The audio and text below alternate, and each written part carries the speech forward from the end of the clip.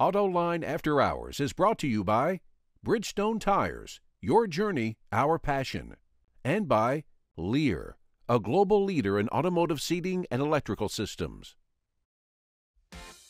This is Autoline After Hours with John McElroy and Gary Vasilash, episode 354 for November 4th of 2016. LOL, Lutz out loud. Watch Autoline After Hours live at Autoline.tv every Thursday at 3 p.m. Eastern Time. That's 12 p.m. Pacific.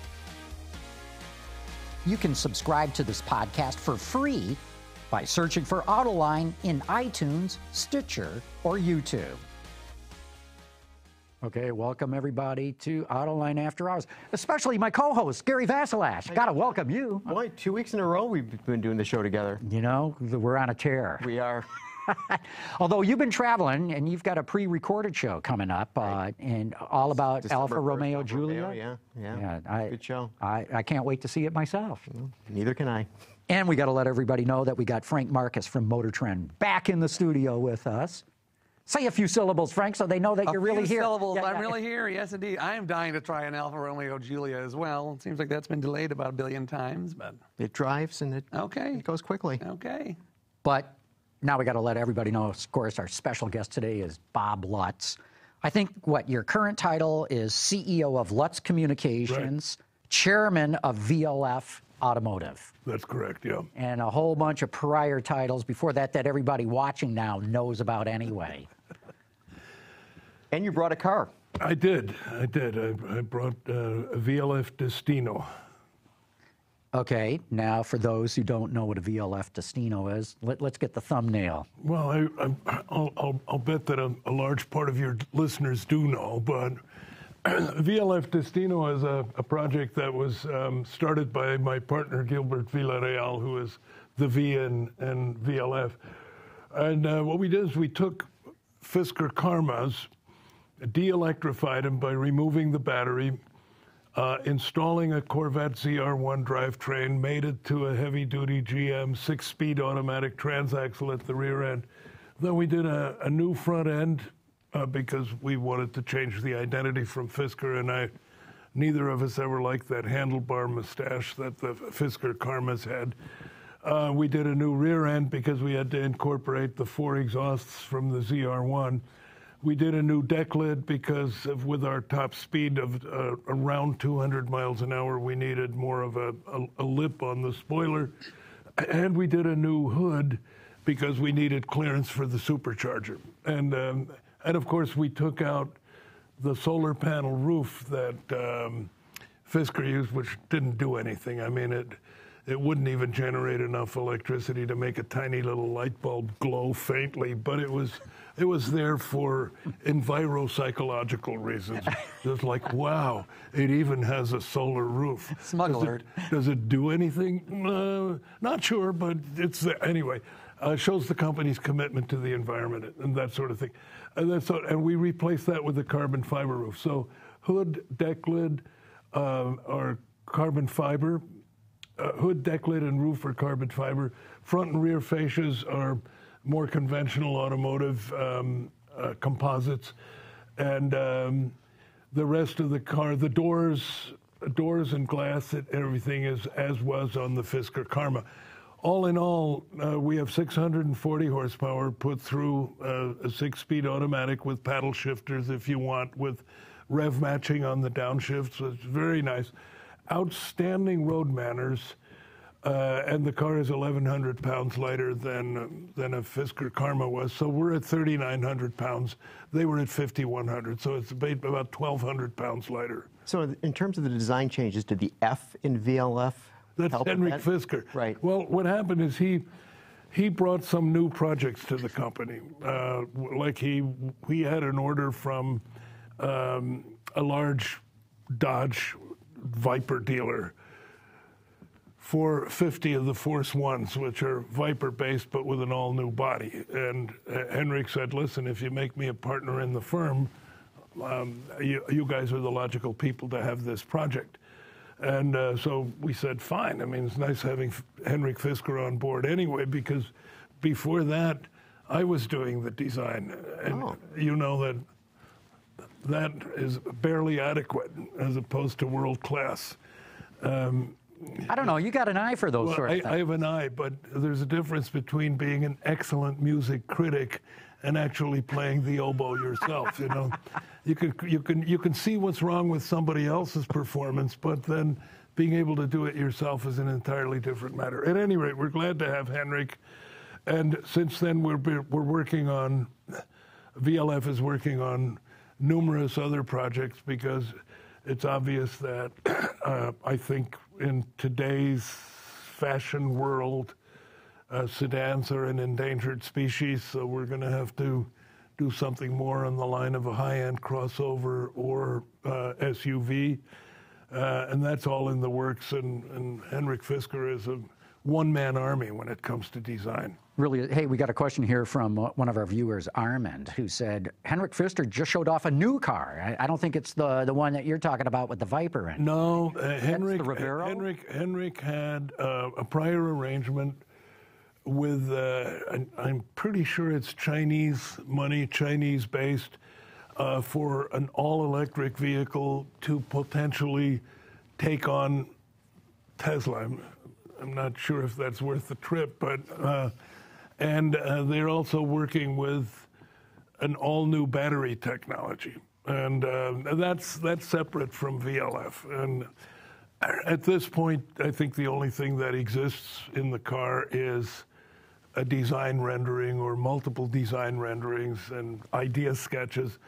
But at this point, I don't think it's funded. I don't think they have a battery. They certainly don't have a car. And all that may well come, but it'll have nothing to do with his VLF venture. That's why VLF, it's like, remember Rio trucks where Rio stood for Ransom E Olds. That's right. Yeah, and so the fact that Henrik's name is an initial here shouldn't trouble him with his other enterprises. So where did the Destinos come from?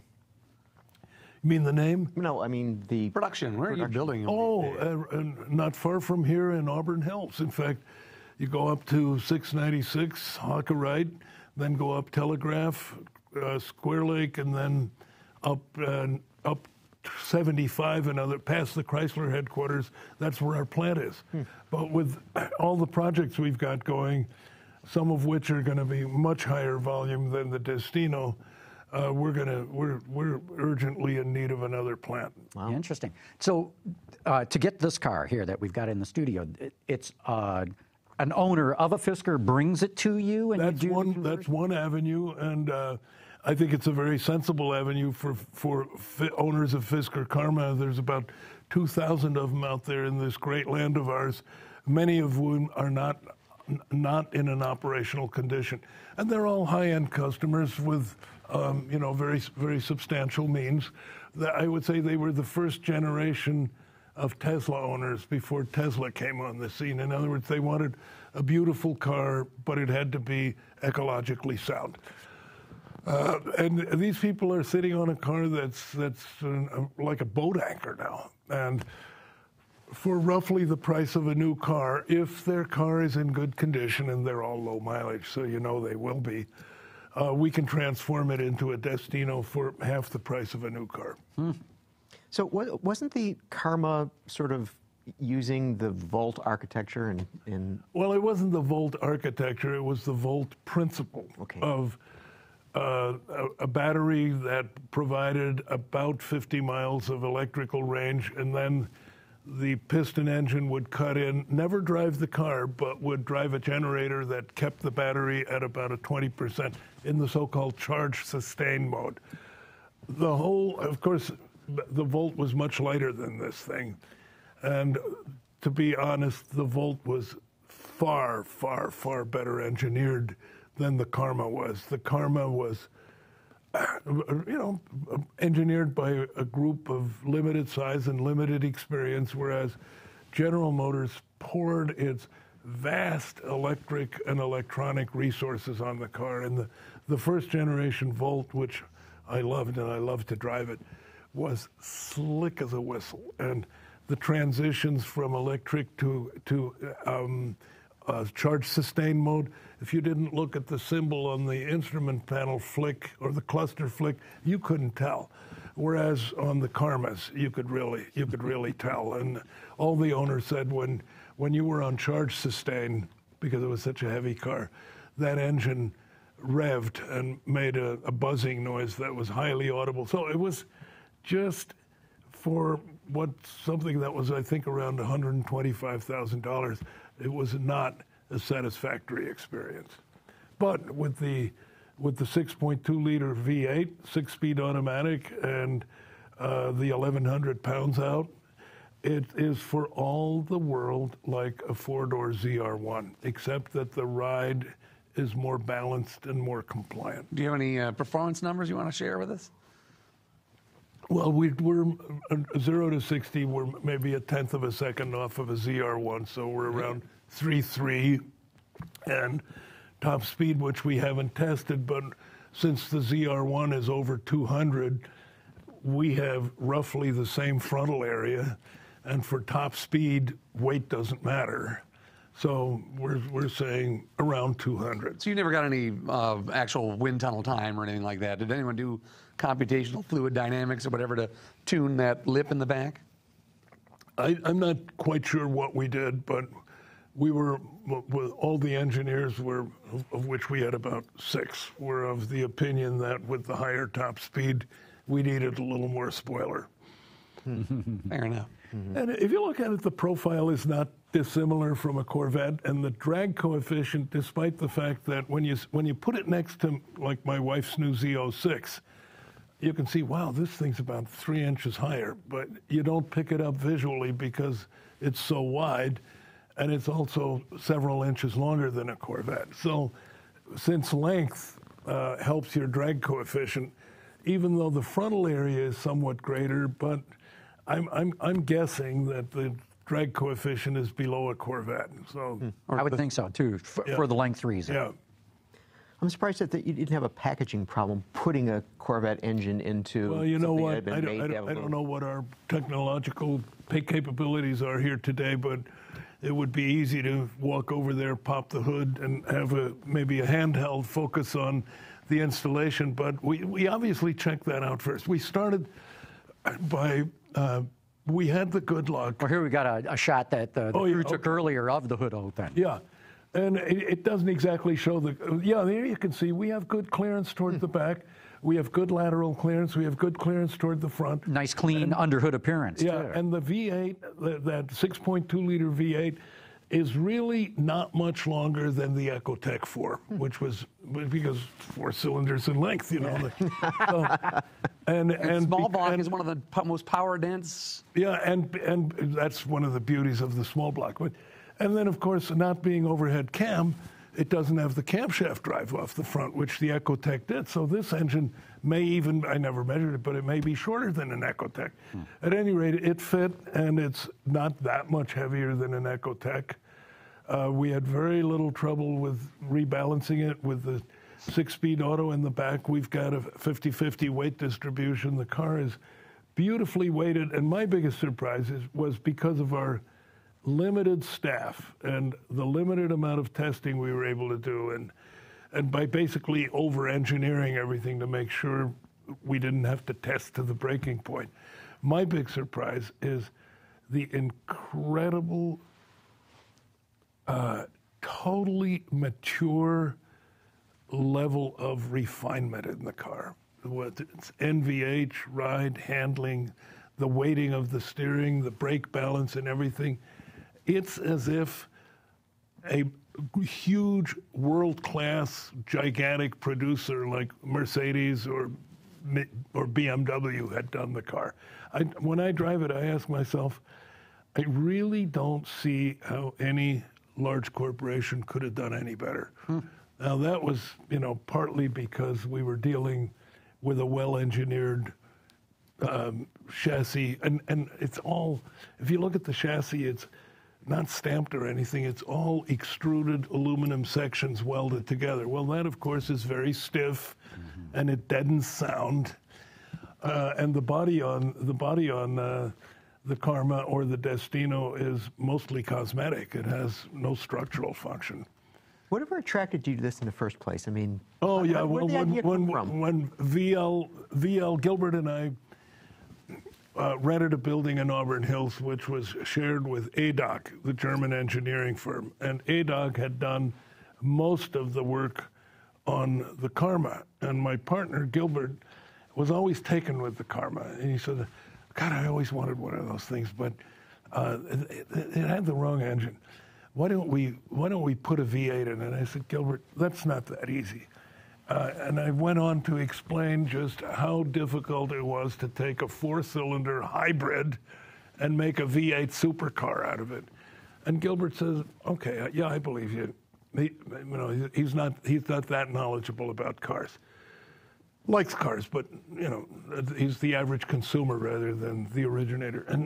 And so one day he says, "I was poking around in the back of the ADOG building, and I found 3 old Karma pre-production prototypes.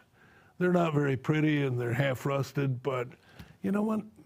I'm going to buy a few ZR1 drivetrains and I'm just going to cut one up and see what happens." And I said, "Gilbert, I wish you luck, but I wouldn't do that." He said, "Well, I get all 3 of them for $30,000. How much money can I lose?" I said, "Well, okay." So away he went, and they cobbled the first one together, and I looked at it and I said, "Well, it obviously all fits."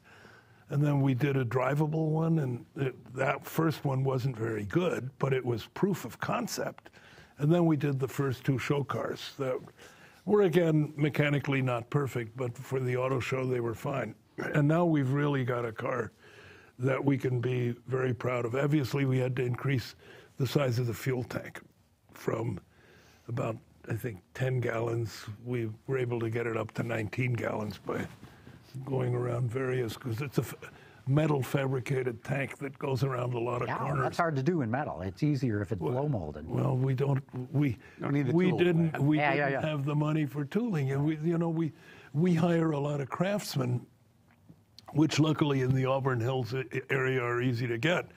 But Gilbert is one of the most effective lean manufacturing people I've ever known, and he will not automate anything if he can get it done reliably by hand, even if you know that ultimately with automation it'd be cheaper. But he says, yeah, but that's only if you have enough volume to justify the tooling. So Gilbert has the same philosophy that I always wanted to see at General Motors, is let's try it in a low volume way, and if it's successful, we can always invest afterwards. But it was always, the big companies always look at the volume estimates and they say, yeah, we're going to need to tool this one properly. And then they spend $700 million up front, and then the project's a flop.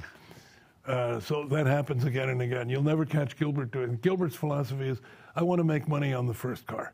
Well, that's not quite going to happen. But I will honestly say, this program, if it had been taken on by Audi or GM or Ford, to take a Fisker Karma, take all the stuff out of it, replace it with a modern V8 drivetrain, maintain all the airbag integrity, continue to pass front crash, side crash, rear crash, rollover, airbag deployment, the whole 9 yards, plus comply with all emission regulations, any real automobile company would have spent between $200 and $250 million on the project. Why? Well, because there's just so many people touching it and so many outside suppliers. And we had outside suppliers for stuff like rebalancing the stability control system, which, of course, with the weight and the power shifts, it's all new. And they said, well, that'll be $750,000, please. It says, well, you just destroyed our business plan for the next 3 years. And we're not General Motors, so, oh, okay, well, we think we can do it for $75,000. Oh, thank you, that's much better. Yeah. Then Good number of zeros. Yeah, then Gilbert says, If you don't mind me asking, how much time are you going to spend on this? About 3 weeks. And how many people are you going to put on it? We'll have about 10 of our engineers on it. So, as Gilbert says, what does an engineer cost per hour? And then they realized they'd just been sandbagged because all Gilbert needed was the hourly rate times the number of engineering hours, and he came up with the cost. And he says, look, I don't mind paying double what it costs, but $75,000 is ridiculous. And they said, well, okay, we'll do it for $12,000. You know? and what happens with the big companies, Gilbert and I can tool front and rear fascias for about, the tool for that front fascia was probably $30,000. Wow. The rule of thumb. That's nothing. The rule of thumb in the big automobile companies for new front and rear fascias is $800,000 to $1 million each. Because you learn all these rules of thumbs. You know, door outers are $5 million, hoods are $2 million, and you sort of learn to evaluate total investments. And when you get out of the big companies and you start working on your own car, and you deal with, first of all, in many cases, you deal with different people. But, and you're dealing with your own money. Yeah, but... That changes your focus. Yes, it does, because you just can't afford the big solution. But it is absolutely remarkable for how little money you can actually... And get, as long as you don't try to do an all-new car from scratch, then it becomes very difficult and very expensive. Or you want to do an all-new powertrain because, you know, my car is going to be so noble, I'm going to have my own engine. I mean, that nowadays is a hopeless proposition.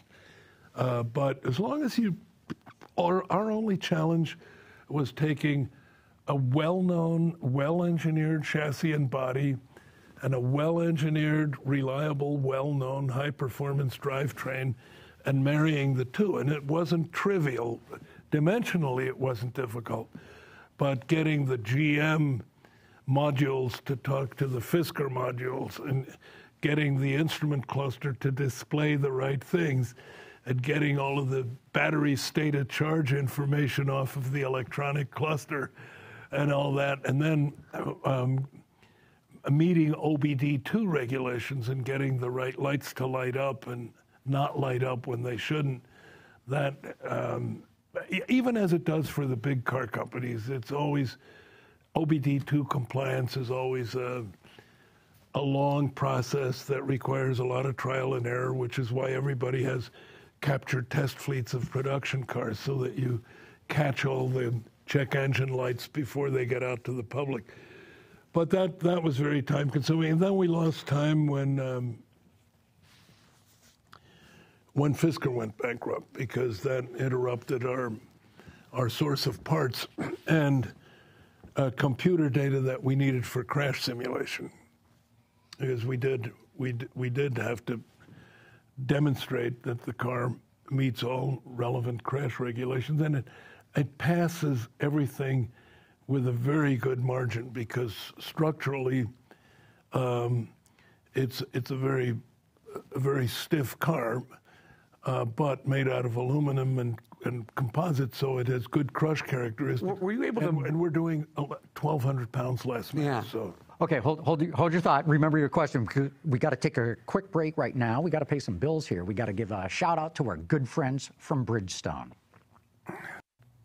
Okay, we're back, and I rudely cut you off, Frank, but shoot. On the crash testing simulation, were you able to buy the CAD data for the whole drivetrain from GM? That's exactly what we didn't get. Uh-oh. Because of their bankruptcy, and under bankruptcy they can't sell assets. And even though we had a written agreement with them that they would supply what we call the mesh model, in the end we had to duplicate it, which was time-consuming and expensive.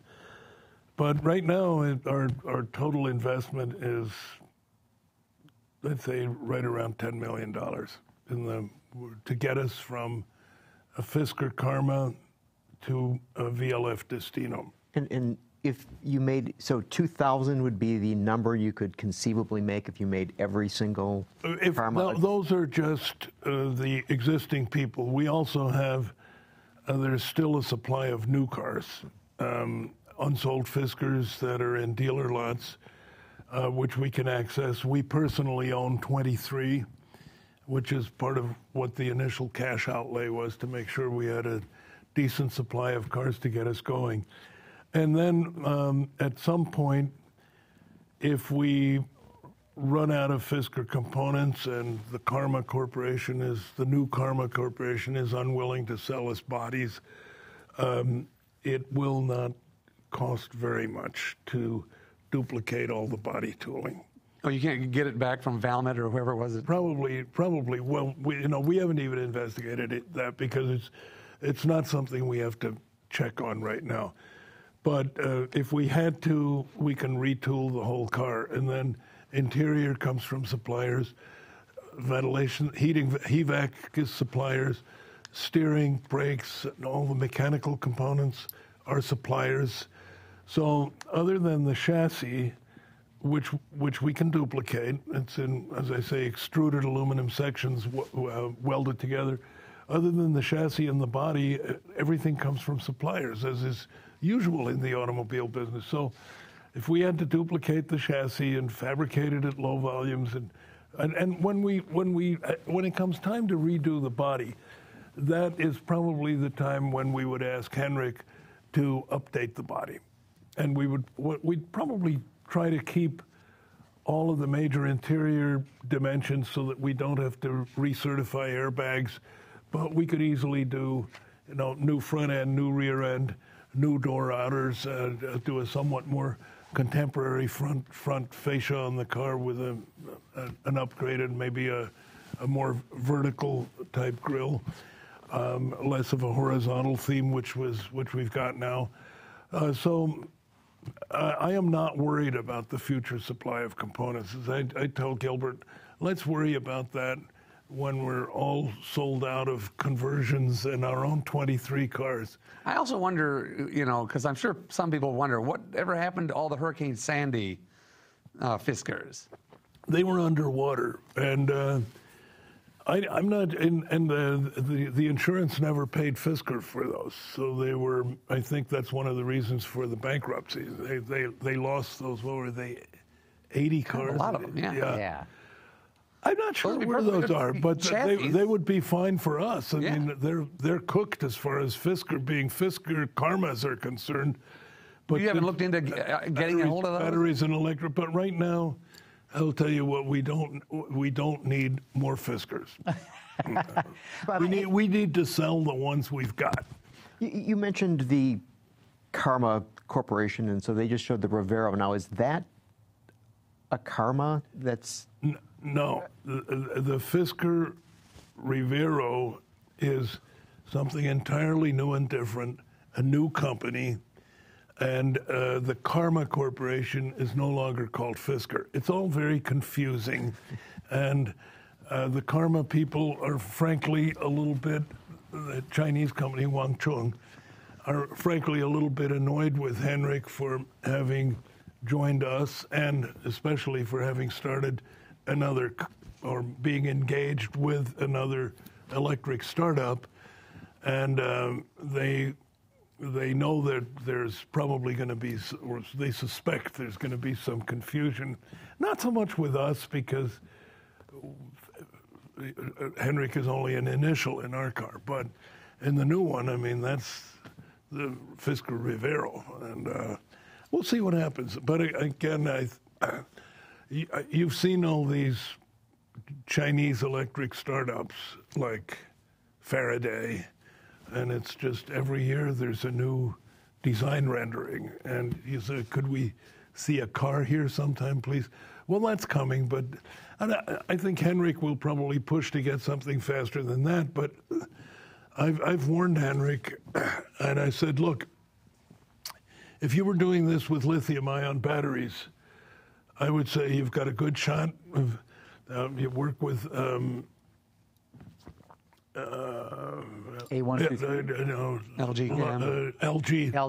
Work with LG Chem. Have them give you a battery pack. Fabricate a car. You can be on the market in 18 to 24 months. but they're going after an all-new battery chemistry, which is going to give you, I don't know, 1,000 miles per charge, which is, it's wonderful, but it's way out there. And having been in the battery business myself, there are 50 to 100 people out there who have the miracle battery. They're just looking for a sponsor. And they're all going to do stuff that no other battery has ever done before. And when you investigate, there's always something terribly wrong. I just was propositioned in the business sense by a company that wants me to take this to the automotive world. And it is a nanomaterial, get this, a nanomaterial that through molecular movement generates its own electricity. And it just sits there, this piece of metal or plastic, and electrons just come out. Electrons just come pouring out because they're spontaneously generated inside this thing by molecules moving around. And this is the end of our energy worries, when this is universally adopted. Cold fusion. And you, Mr. Lutz, are the ideal person to take this to the world. And I said, well, I always had a problem with perpetual motion and energy-free lunches. I can't tell you how many proposals we got when we first showed the Volt, where people were saying, what you need to do is put 2 little wind-driven turbines on the roof. And that as you're driving down the freeway at 70 miles an hour, the turbines will be motored, and they'll drive a generator, it'll go into the battery, and it'll produce its own electricity thanks to the speed. And I said, yeah, perpetual motion has been around forever. Nobody's ever quite figured out how to make it work. And then we try to, and then we had other proposals where the rear wheels are not driven, right? They're along for the ride. I said, yeah, put generators in them. There's the answer. And then you'll be generating electricity as the front wheels are driven electrically, and it'll produce its own electricity ad infinitum.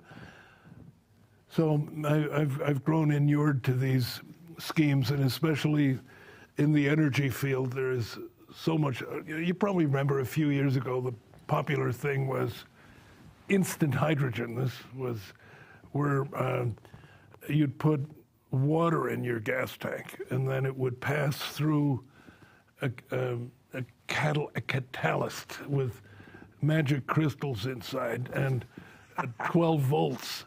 And then it would separate into 2 tubes, and one tube would contain oxygen, and the other tube would contain hydrogen, which then would be fed into your engine. And so all you need is a 12-volt battery, that little miracle converter, and a tank full of water, and you can be driving along on free hydrogen and get thousands of trouble-free miles. Were they going to condense it and keep the water perpetually as well? I tell you, version 2.0. Intelligent people put huge amounts of money into those schemes. That's amazing. Anyway, we digress. Well, we're going to digress all show long. That's plenty good. We got another question here from a viewer. A big hello from Switzerland, Martin Senzig, the Chevy guy. Yeah, the Swiss Chevy guy. He wants an update on VIA Motors. He says, how many trucks have been sold, and what's ever gone on with that? What's gone on with it is... This was the hybrid truck. Yeah, it's like a Volt. It's 40 to 50 miles electric, then the gas engine cuts in. I'm still chairman of the company, and we're still in operation, but struggling with a declining cash availability. And probably $2 gasoline isn't helping. That kind of, destroyed a lot of the business case for utilities. We're still working with large customers like a lot of huge Mexican fleets that do urban delivery, which would probably be electric most of the time. And we're talking to the military because of the stealth properties of the first 50 miles electric. And we have delivered electric Chevrolet vans to, I think, one of the phone companies. I'm not sure if it's Verizon, but also to FedEx. So there's about, I think last count, a couple of hundred vans out there, and an ongoing, and the trouble with the pickup is by the time we got the pickup finished and fully certified, General Motors went to the next generation. And that would have been okay. We would have, done an all-time buy of the old ones or something. But the V6 engine changed. And that means all new emission certification, et cetera. I mean, it's basically start over. And the new GM pickup, we didn't want the crew cab. We wanted the extended, we did want the crew cab, but with the V6 engine. And that combination has been canceled by General Motors. That's exactly the one we were working on because we were going to have 400 horsepower thanks to the electric motor. However, there are, it looks like there's new investors coming in. Meanwhile, the company is unfortunately having to restrict its cash outlays until the funding becomes available. But the technology is good, the reliability is there. We've got an excellent CEO and a wonderful president, highly capable people. Bob Purcell, I don't know if you ever knew him. Oh, yeah, absolutely. Bob Purcell is the president, one of the best engineers and smartest guys I've ever met. So we've got a great executive team. What we have is business difficulties right now. But, we'll survive. Hey, we've got a lot other questions and other topics we want to get into. We're going to take a real quick break right here and come back. And coming out of that, we got to hear from Dr. Data as well. So, Carmen, let's take that quick break. From Shanghai to the Silicon Valley, the auto industry may make news around the globe, but there's only one spot to get your daily dose. Check out Autoline Daily at Autoline.tv, Monday through Friday at noon Eastern. Okay, we're back, and time for Dr. Data to step forward. Gary? Okay, so found an interesting number for the week, and so Carmen, please bring it up. Actually, a series of numbers. So London 101, Stuttgart 73, Antwerp 71, Cologne 71, and Brussels 70. What are we looking at here? I'm gonna guess, and there's like traffic in the background. Well, it sure as hell isn't temperatures. No, it isn't. It's not temperatures. Too low for hours stuck in traffic? Frank just guessed it? The average time lost in traffic per year in hours. Okay, so if you look at that number, 101 for London. Now, earlier, when we were before the show started, and Bob, you were mentioning about that London has this congestion charge. Yeah. And it's sort of interesting that you would imagine that the number for London would actually be decreased rather than being, enormously high compared to second, which was Stuttgart. Yeah. So then I checked the numbers in the United States for hours lost. And surprisingly enough, LA is the top, but it's only at 81 hours lost per year. Are we sure that everybody is measuring the same around the world? Yeah, it was all from the same database. Okay. So basically what it begins to wonder is that why would these people who tried to do this social engineering in terms of driving end up actually What was it before the congestion charge? That's a good question. But now obviously London is a rather large place with and with people. Portions of London are poorly designed because they were never designed. It just grew organically. They were cowpaths from the medieval ages. Exactly, and a lot of places are just natural traffic bottlenecks, whereas you could argue that LA, being a relatively recent city with big boulevards and everything, I mean, you just don't have any big boulevards in London. Mm-hmm. So that was our number for the week. All right. It's interesting, but it also makes the case for autonomous vehicles because those numbers are just going to drop way down. Oh no, because with autonomous vehicles, with minimum nose-to-tail spacing electronically, and every car transponder equipped, so that if you're number 15 in the line for a green light or whatever equivalent there will be then, when the signal goes green, instead of the first car moving, and after 2 seconds, the guy in the second car puts down his phone and says, "Oh my God!" and you know, if you're number 5, you're not going to get through the light.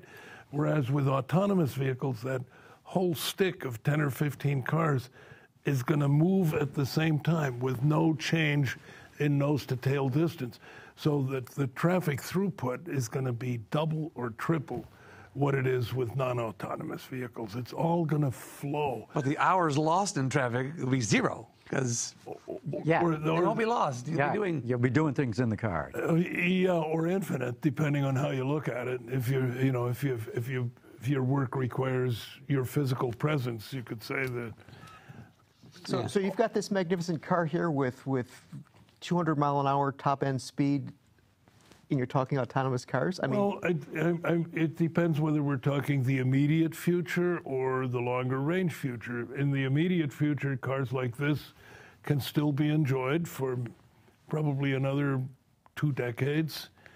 After that, they'll have to be on private road parks like M1 Concourse. Yeah, M1 Concourse or Monticello, New York, or Autobahn in Joliet, Illinois, or there's a bunch of them in California too, and that's the kind of automobile producer that will survive the age of autonomous vehicles, where it's like the horse business today, you know, where people look for an expensive jumping horse. They're willing to pay $250,000 for a horse that has the potential of letting them win. And it'll be much the same in the car business, and those will be very interesting cars, and they won't have to satisfy any government regulations. So I'm hoping that the ultimate fate of my Destino here will be to be comfortably going around the track at some motorsports park 30 years from now. so what will other cars be? What will the autonomous car be like?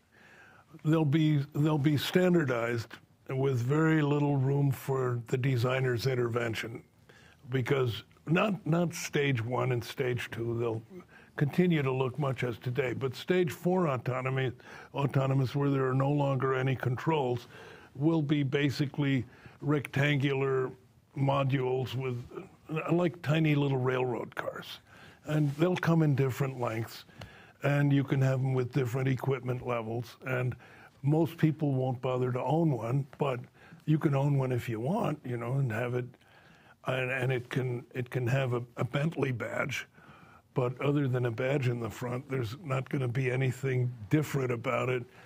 And then when you want to use it, you'll have to enter it into the system when you fire it up, and whether it's your car or not, it will be part of the autonomous system, and you won't be able to go any faster or slower than that system wants the car to go, and it'll be integrated into the flow of similar modules on the freeway. And then as you approach your exit, it'll automatically separate from the flow. The gap will gradually close. Then it'll go into deceleration lanes. It'll get scanned when it goes out the freeway exit, take it to your final destination, swipe the credit card, send it away, and it's ready for the next customer. No muss, no fuss, no bother. And there will be a tipping point which is maybe 20 years from now, when the safety organs of each country figure out that 100% of the accidents are being caused by the remaining human-driven cars. And then the legislation is going to say, okay, guys, that's it. No more human-driven cars on the highway. You're free to keep them, but they've got to be on private property. But the blend of human-driven and autonomous simply does not work. Thank you very much. And so the same fate as the horse. You don't see horse-drawn carriages on freeways. Not on freeways. What's the fate of car companies then? You know, that's an interesting question. Can you name me a major company that makes subway cars? Major company that makes railway cars? brands become irrelevant at that point. When I kind of refuse to believe that we will give up personal ownership completely. And to me, if you are going to own a car personally, and it's only going to be driven around by you, and rich people aren't going to want to get in where someone else has been sitting and farting and whatever else. They're going to want their own car. And I think that car is going to want style and design. It's going to say who they are. And there will be little companies that make those, maybe. Yeah, but there's the freedom for the designer will be very restricted, because a lot of the topography of this thing is going to be mandated. I have to imagine you'll have a maximum width, and you'll pay by the length. And if you want a long car with what used to be a hood with an engine under it, just because it looks good, you pay for that space that you're wasting. But you'll mess up the aerodynamics of when they're all linked. If you have, everybody has a high roof with minimum separation, and then suddenly a couple of guys have an E-type Jaguar configured autonomous car, and then it goes up again, it's going to mess up that whole train. I don't know. It's just that, and as I always say, my views on autonomous cars are a careful blend of fact and personal opinion. And I let the audience sort it out. But it's perfectly possible that to placate the public, the authorities will say, well, okay, we'll give up a little efficiency, and we'll still allow for individual designs, and you can still have a low coupe-shaped autonomous car, which will go no faster than anybody else's autonomous, or you can still have a convertible. That's possible. If I were designing the system, I wouldn't do that. I'd take that away and have people own them in off-road parks. And imagine all the fun in off-road areas where people can still drive four-wheel drive vehicles with abandon. And I think the creativity and the joy of individual ownership will come with the cars that you own outside of your basic transportation vehicle. A better question is what happens to the car magazines. That's a good one. This year at Car of the Year, a lot of the table chat at dinners and so forth was the existential threat to our way of living here and our jobs. Yeah. Car guys, when the dawn of the autonomous era, car guys are basically out of business. Well, I'm sure 100 years ago, the same argument. You can come and lay a little message on my grave, when it happens. I'll see if I get it. Yeah, no, 100 years ago, I'm sure that was the same thing. What's going to happen to all these people who know how to drive a team of horses? Or if they're in these horseless carriages. Or who know how to make wooden spokes. That's right. Yeah. Hey, we've got a phone call here that the crew is itching for me to bring in. Let's bring in that phone call from Youngblood right now. Hey guys, this is Youngblood from Cleveland, Ohio. My comment is to Mr. Lutz. Mr. Lutz, whether you know it or not, I'm writing you in as my write-in candidate for President of the United States. With your discipline and background, I know you kick ass and take names later and get something done. That's what I'm after. That's about it. Hooah, Semper Fi, brother. Okay, Semper Fi to you too, but I'll tell you, Youngblood, don't waste your vote because I'm Swiss-born, so I'm ineligible. But thank you anyway. Well, there you go, Bob Lutz for president. We should have the bumper sticker on your car. Well, as I say, it'd be. We'll just change the Constitution. Well, okay, if you can handle that, I'm willing to serve. Hey, we got to take another quick break right now. Carmen, let's give a shout out to our friends at Lear. Lear Connexus offers a parental controls application with geofencing that sends notifications regarding driving behavior and location, including curfew alerts, acceleration alerts, and speed alerts. All delivered to a smartphone application that includes vehicle location, driver notifications, and a report card of driving history, including notifications when predefined geographic boundaries are crossed. For more information, visit Lear.com. That's pretty deep. Okay, yeah, all this electronic stuff coming in. Some of it's good. So, yeah, very interesting. So how fast do you think autonomy is going to hit? I think it's going to be a gradual process going from stage 1 through stage 4, and I expect that stage 4 will be with us in 20 to 25 years. And a lot of it depends on, overall economic prosperity. If we have some sort of economic cataclysm and state and federal governments around the world run out of money, then there's not going to be any money to provide the infrastructure that the autonomous vehicles are going to need, because you can't unleash trains of autonomous vehicles on the highways the way they are today. There'd be a lot of reconfiguration if you want them electric, and I think the autonomous vehicles provide a very good opportunity for electric vehicles. You're going to need to put inductive cables in the freeways to charge the batteries as they go, or at least maintain the charge as they go at high speed. I think where it will be adopted first is I think we will very quickly come to the point where certain fixed route vehicles like grocery delivery vehicles, garbage pickup and stuff like that, known routes with frequent start-stops and easy to signal stops will be the first to go fully autonomous.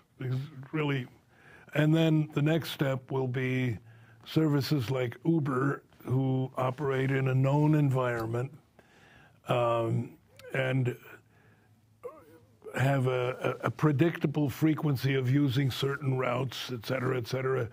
It'll be relatively easy to replace the Uber drivers.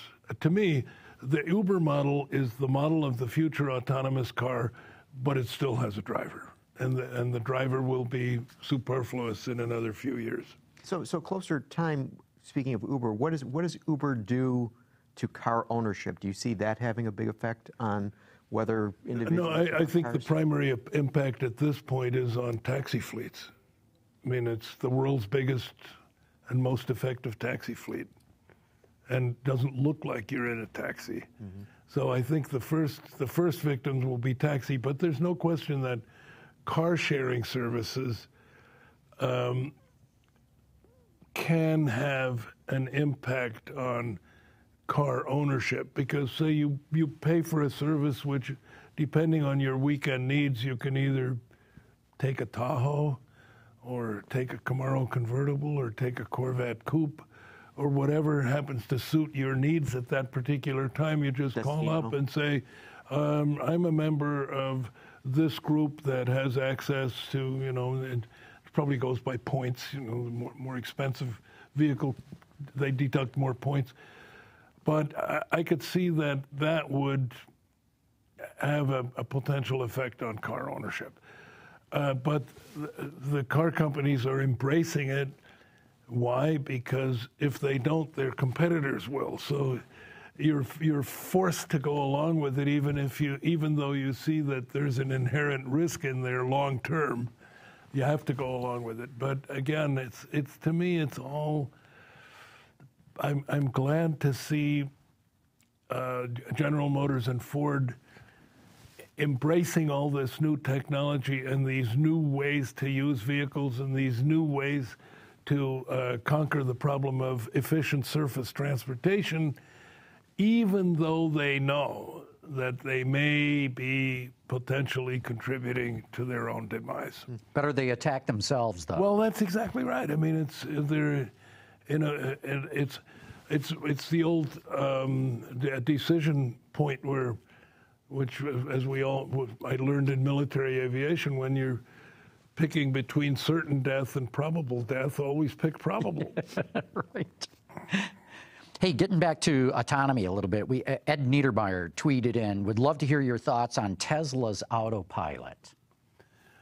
Well, I don't feel qualified to comment on Tesla's Autopilot except to say that I don't think anybody's Autopilot at this stage is mature enough for prime time. And despite the Tesla announcement the other day that effective immediately, all Teslas will be delivered with fully automatic or fully automated driving, hardened software. But in fact, I think they've modified that to say, we're delivering all cars to where that can later be uploaded when it's finally available. So I don't think a hell of a lot has changed, but it was a good announcement.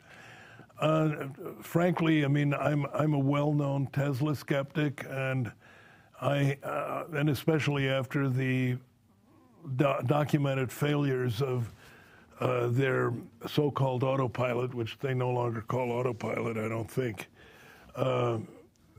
I tend to view all Tesla promises and pronouncements with a dose of skepticism. Well, that ties into his follow-up question. What do you think of their less than 1 year development timeline for the Model 3? I stand by my original prediction. Ain't going to happen. Yeah. And again, here, Tesla does not have a good track record of fulfilling their own promises. And my guess is the Model S will be with us. Yeah, they'll have some sort of, just like he did with the Model X, about a year before the Model X actually hit production. They built 4 or 5 by hand, had 4 or 5 happy customers come in, put them in the cars, get all the TV, and said, we're in production. Well, no, they weren't. What they did was they delivered 4 pre-production hand-built cars. And they'll probably do the same with the Model S and have a big TV thing sometime in the middle of next year and have 20 or 30 Model S's or Model 3s, sorry. I say, there we are. The first customers are happily driving away in their Model 3s. But the real production, and I stick by this, will be sometime in 2018. Yeah, not the end of next year. No. So that the Bolt will have, Chevy Bolt will have at least a 1 year to 1.5 year lead on them. And you've driven the Bolt? Yes. It's a fascinating car. I'm not totally enamored of the looks, I wish it either was more of a crossover or more of a sedan. It's kind of in the middle. But it's no question that it's roomy, it's ergonomically wonderful. It goes like hell. I mean, it's a wonderful car to drive. And I love the steering, everything dynamically, you could not imagine a nicer car. And I love the one-pedal driving where, depending on how far off you lift your foot, I've done this before in my life someplace. I can't remember that. Dodgems when I was a kid. Remember you lifted your foot off of that metal mushroom and the things slowed down right away. Frank, you've driven the Chevy quite Bolt like EV it. Yeah. too. It's as world-class a B-segment car as the Tesla was, a D-segment sedan, in my view. Yeah. So. It's really nice. So, the packaging is great. 5 people sit upright in it comfortably. 6-footers can sit behind themselves. Well, it's really a tall sedan rather than a crossover, but the package works well. And with a low center of gravity, there's no tippy feel to it. And it's like I've experienced this before with other cars. You're sort of uncertain about the appearance until after you've driven the car, and then all of a sudden it looks a hell of a lot better. Yeah. Okay, so question for you guys. Could the Bolt EV be a tipping point where people start to look at Chevrolet or General Motors in a good way? And one of the reasons I ask this is, as you guys may be aware, Steve Wozniak, one of the co-founders of Apple, they got him in one of them. He said, I'm getting rid of my Tesla. This is the car I want right now. The asterisk that goes with that, and we've just got a couple pieces up online right now this week, is that with a Tesla with 230 miles and a supercharger network, you start to say, I can go to San Francisco from LA. I mean, I could go across country. That's a little trickier. You got to pick a certain route. But you could go a little further than the one tank of electrons will get you. And with the Bolt, with that 50 amp charger, not really the same. Now you drive into a supercharger, There's no fumbling with your wallet. There's no punching any. You just come near the car. Just the nearness of the supercharger thing opens the thing, plug in. You have 20 minutes in the Starbucks, and you're ready to go with 80% charge or whatever.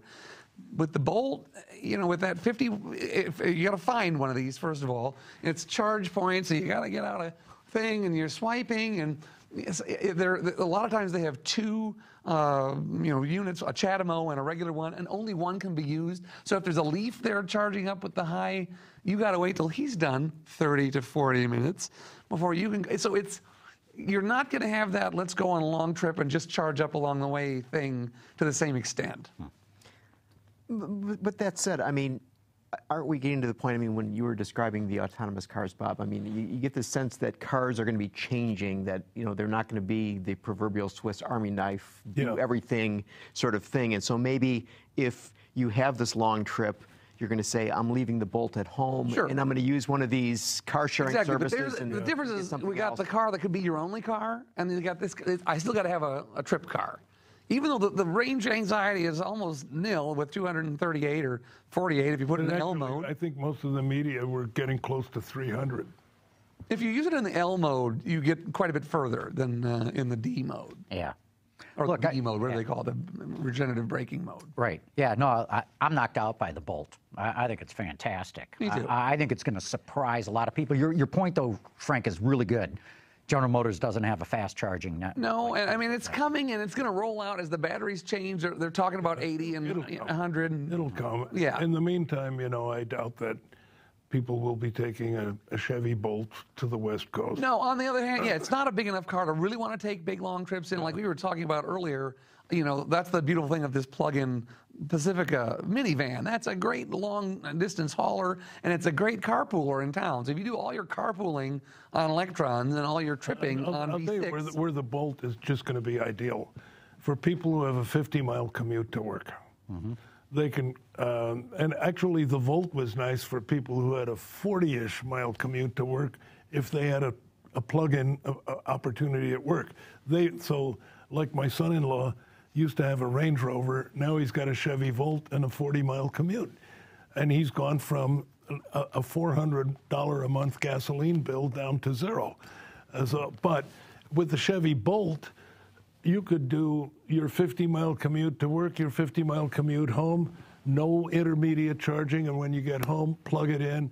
Next morning, you've got another 240 miles in the tank. So basically, for medium distance urban and suburban use, you're always starting from home with a full tank.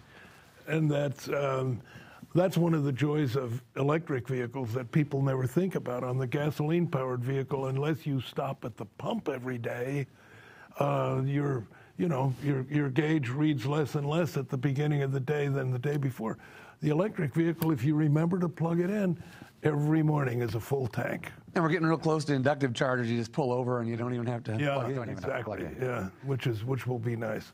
Hey, look, we've burned up most of the hour for the show. Really? We've got a ton of questions here. How about we do a rapid fire run through? I'll try to add short answers, which I'm not good at. Okay, Jonathan Brown wants to know, what's the price of the Destino? $229,000. Okay, Bob says, as one cigar fan to another, do you have some recommendations that are currently on your go-to selection? Oliva, Series O and Series V, made in Nicaragua.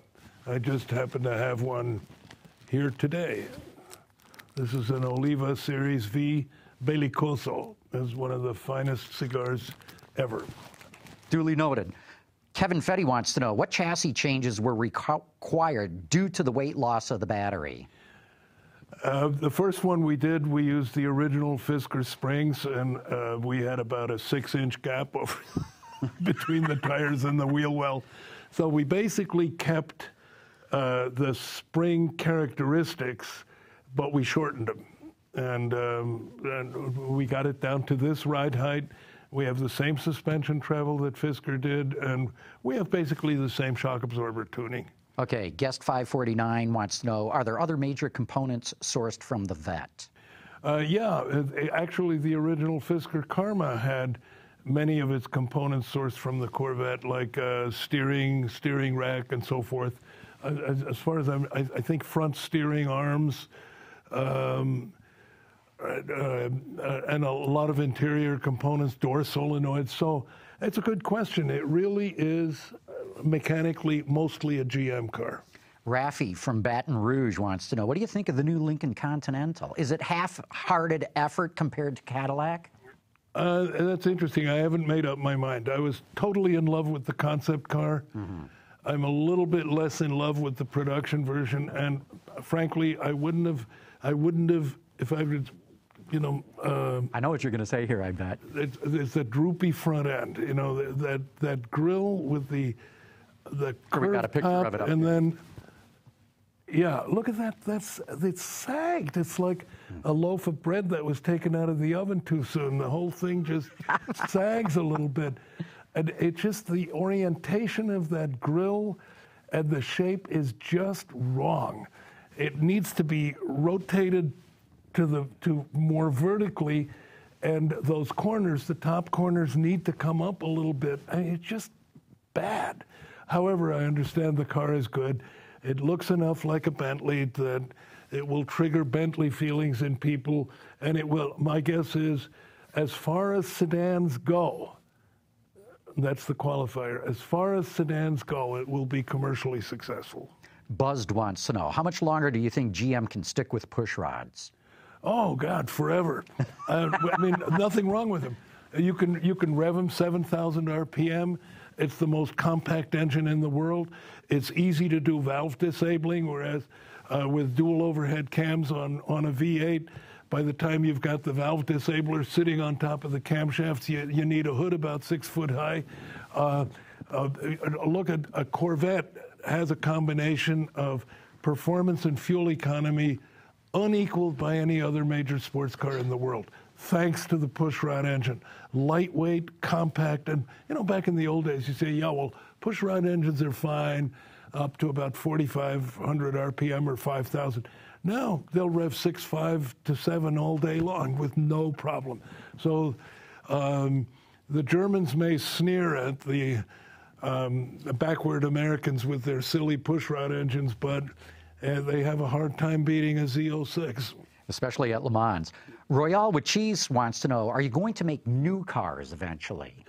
Well, I would say this is a new car, but yes, we have several in the mill. Okay.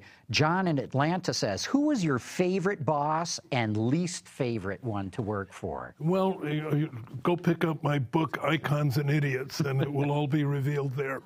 He also wants to know, any auto executive out there today that you'd like to work with? I don't know him well enough, to be honest. Okay. Guest 720 says, did you ever consider an LS7 engine? Better mileage, he says. Yeah, and we probably would, or we could actually go to the new Z06 engine, which is an all-new small block, and as a crate motor, it's less expensive than the ZR1 engine. But, we have to watch our engineering bill, and any engine change, you're starting over with emissions compliance and with OBD2 and all of the electronics, and then getting the engine to talk to the transmission and to talk to the body computer and talk to the stability control system. It's another 2-year project. So as for the foreseeable future, even if the same thing goes actually for the new 8-speed transmission, we'd like to use that. And if we were doing a one-off, of course, we'd immediately get the new 8-speed, but the 8-speed transmission has a different electronic program from the 6-speed, and this is the engineered solution that we have right now. And frankly, this is what we're going to be selling for a while. He'd also like to have you comment on GM's record profits and the fact that they're focusing less on market share. Yeah, well, and despite that, the market share has recently gone up. And it just goes to show that if you de-emphasize volume at all costs and get off of the excessive incentives and take the pain for a while, but sell your cars for what they're actually worth and put value in the cars, that is the strategy that GM has pursued. I mean, any automotive tester today will, and correct me if I'm wrong, but you drive a new Malibu, You say, this thing feels like $25,000 more. And the interior looks like $25,000 more. Beautiful car. It's fantastic. It doesn't get any better. I don't care whose brand you buy. And the public is gradually, little by little, waking up to the fact that GM cars are really outstandingly good now. And they look good. Their value retention or their depreciation rate, where the residual values are up. So right now, Mary Barra and the team are just doing everything right. George from Sunnyvale wants to know, can you confirm that the Corvette C7 was originally supposed to be a mid-engine car?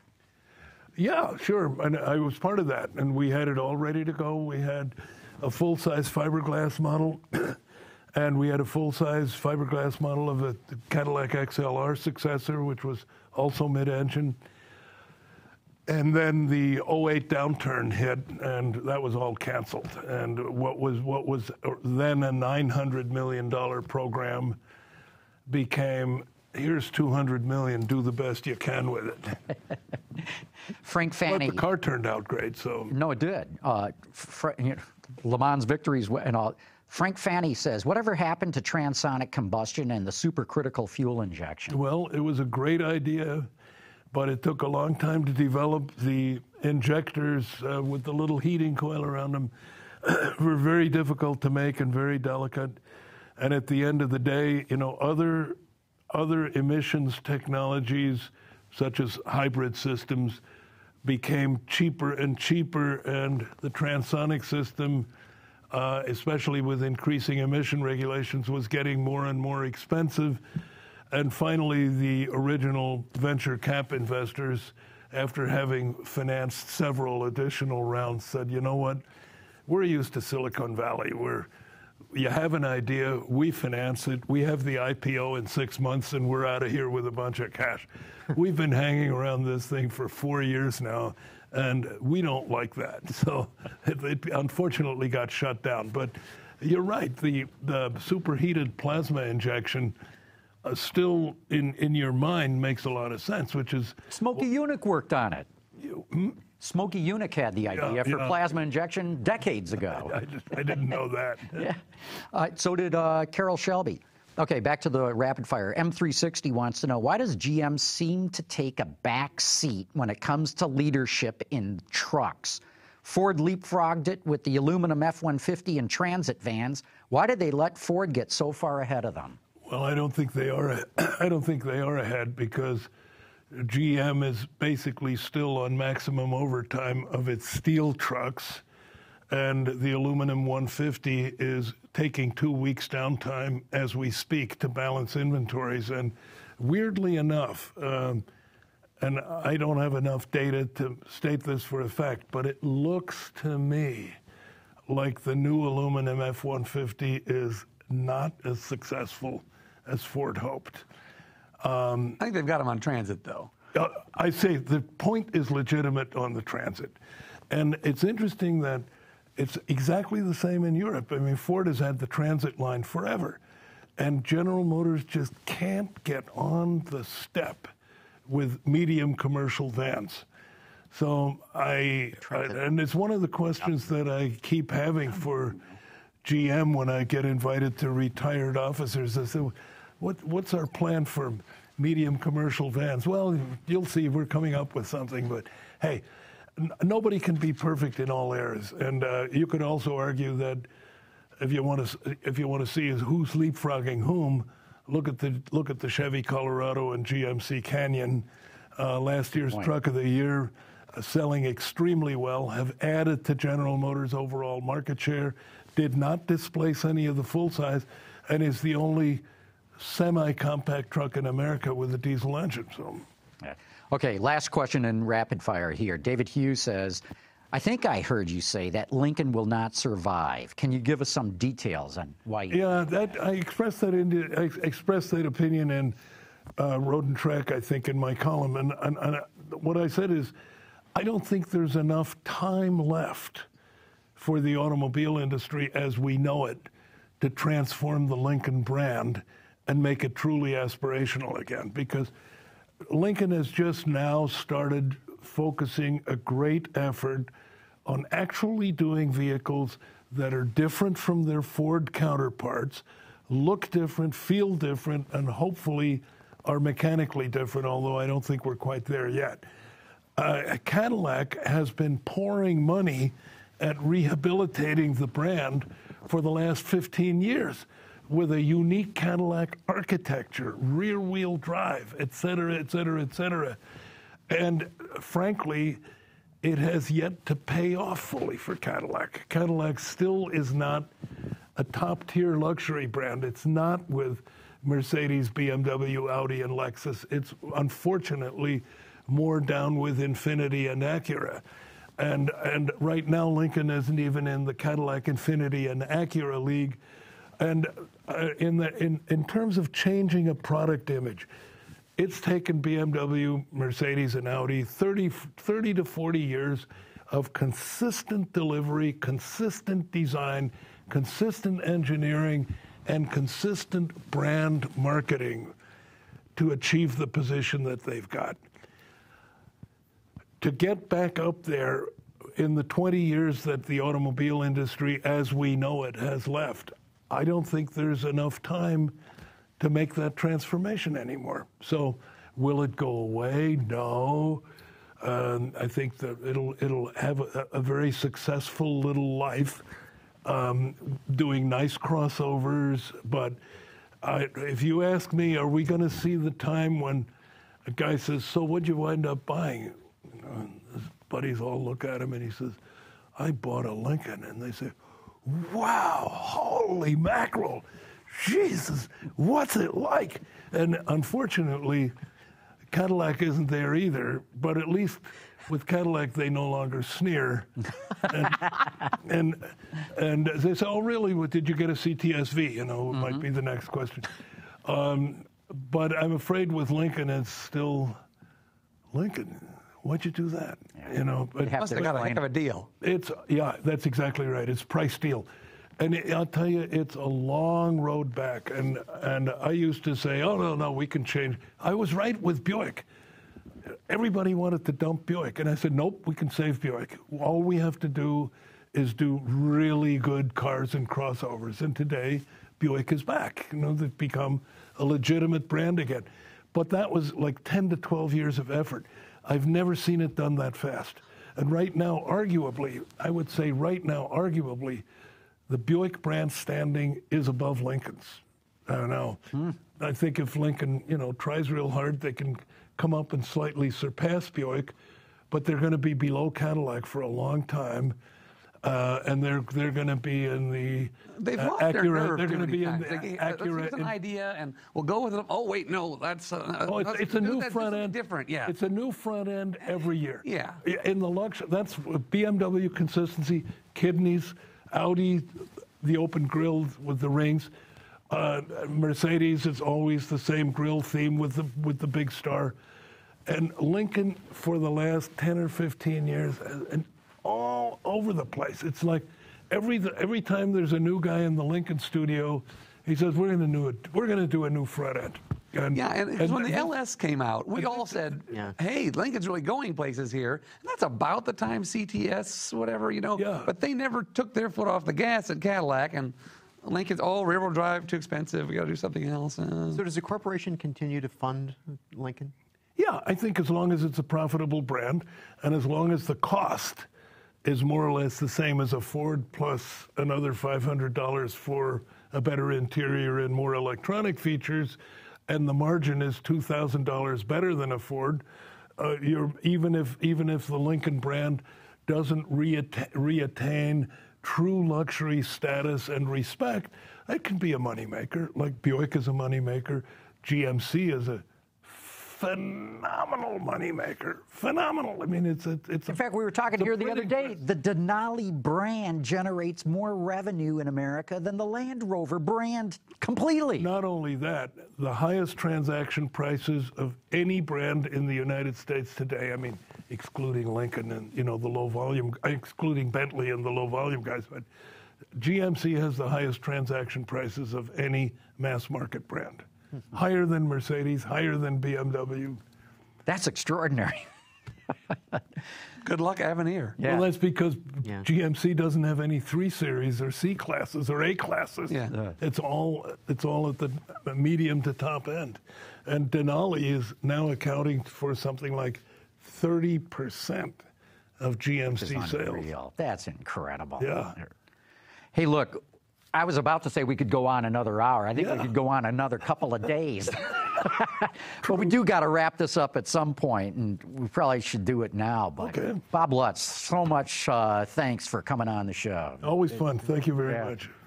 Frank Markus, thanks for stopping by. Good to have you here. Invitation, as always.